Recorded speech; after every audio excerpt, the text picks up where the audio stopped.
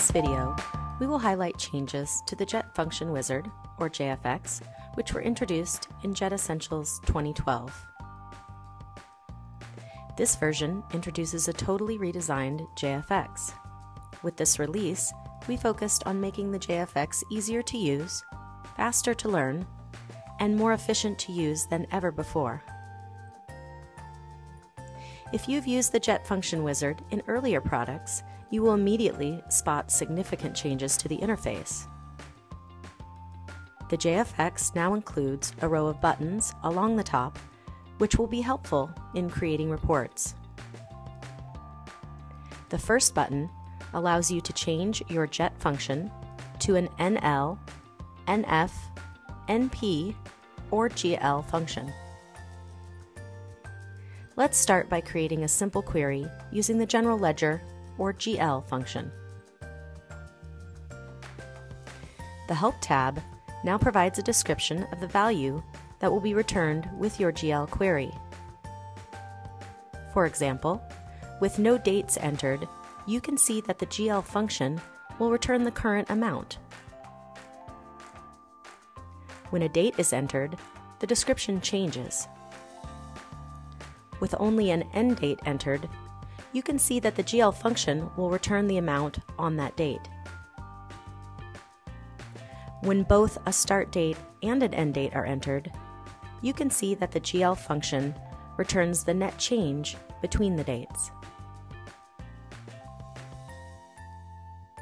In prior versions of the JFX, global dimensions were generically titled as Global Dimension 1 and Global Dimension 2.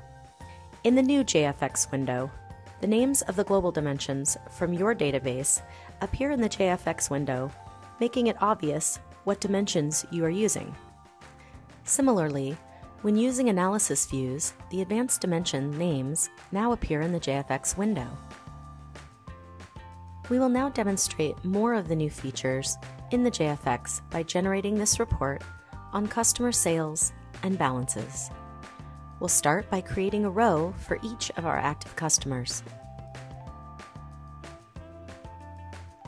The new Incremental Find allows you to find an item very quickly.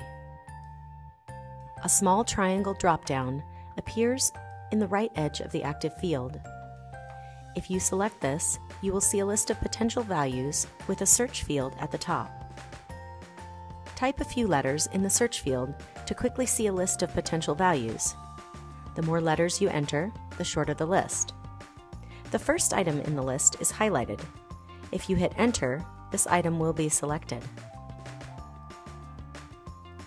If you would like to select a different item from the list, you can continue typing until the item is highlighted, or select the item using your mouse, or use the up-down arrows to scroll through the list and then click the Enter button. A nice feature of the Incremental Find is that you can search for a word. So here you can see that our search returned name, name to, and search name. If you prefer using the keyboard in lieu of a mouse, the F6 button can be used to open the lookup window. With the NL functions, you will see that the orientation of filter pairs has changed. You can select the field that you want to add as a filter, and to the right of this, enter the value. This side-by-side orientation provides a more intuitive way to add filters. Microsoft Dynamics Nav includes features which they call Advanced Dimensions. Jet Essentials 2012 makes it very easy to harness the power of your advanced dimensions in your reporting. If you have advanced dimensions, they will appear along with the other fields in your table. You can easily select your advanced dimension as a filter and apply a value. By holding down the Shift key, you can select a range of values. By holding down the Control key, you can select specific values.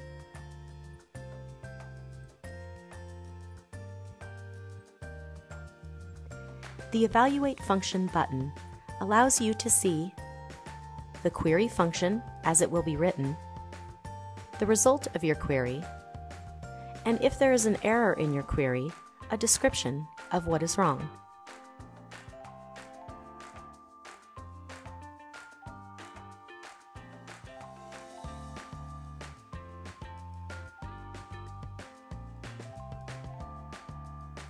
We'll add the customer group code and run this report.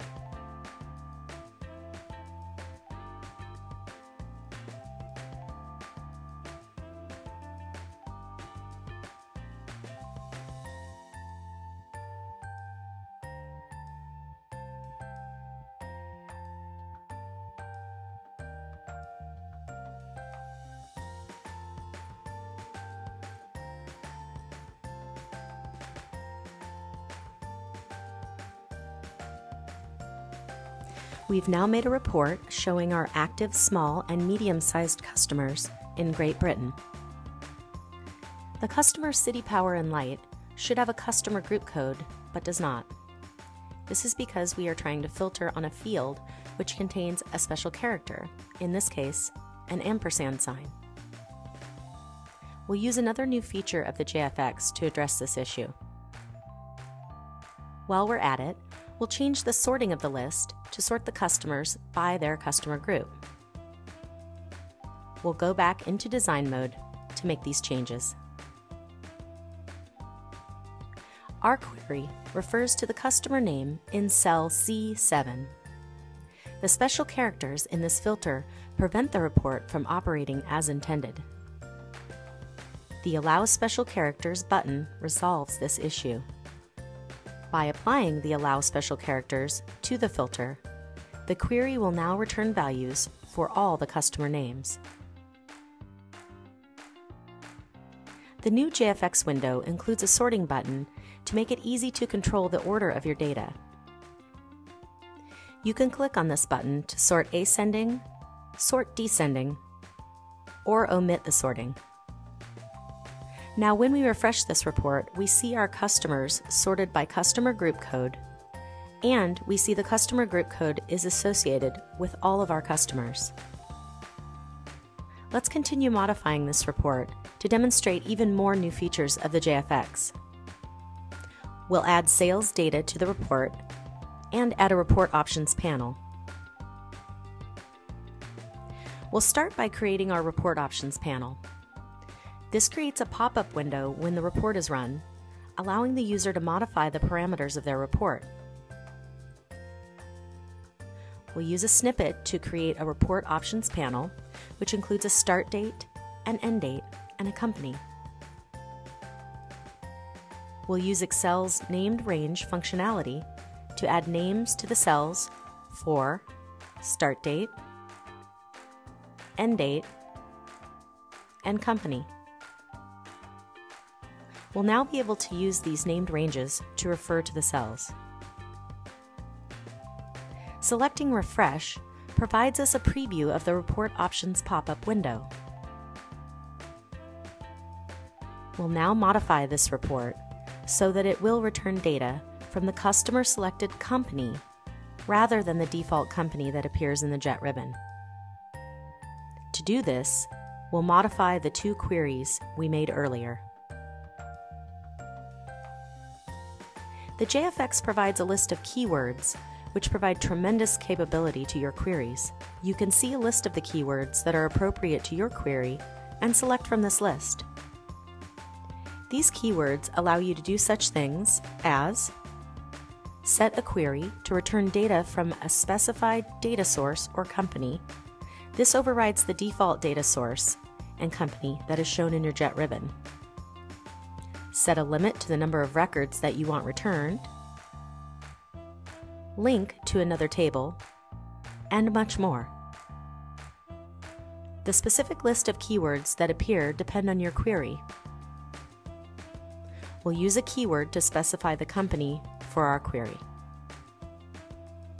We'll use the new Insert Named Range button. Here we can see a list of the named ranges that are in our Excel workbook. These are the named ranges that we created in our Report Options panel. Let's do the same to specify the company in our second query.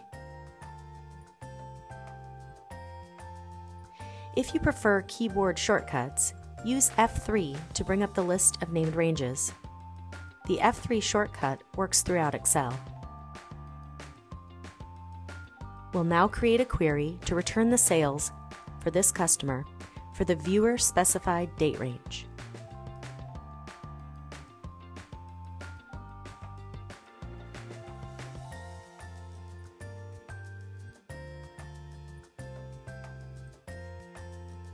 The JFX now includes a calendar entry format for dates. Here you can select a single date or hold down the left button of your mouse and drag to select a range. Selecting the heading of a calendar once allows you to select a month. Click once more to select a year. You can then select the year, month, and dates. For this report, however, we don't want to hard-code the date range in the filter, but instead, we want to filter on the dates from the Report Options pop-up window. We'll use the new Nested Jet Functions feature for this. The Nested Jet function allows you to nest a jet function inside another jet function. This can be used to create reports with very clever logic. We'll demonstrate this feature by inserting a jet function which creates a date range. We'll use the named ranges for our start date and our end date.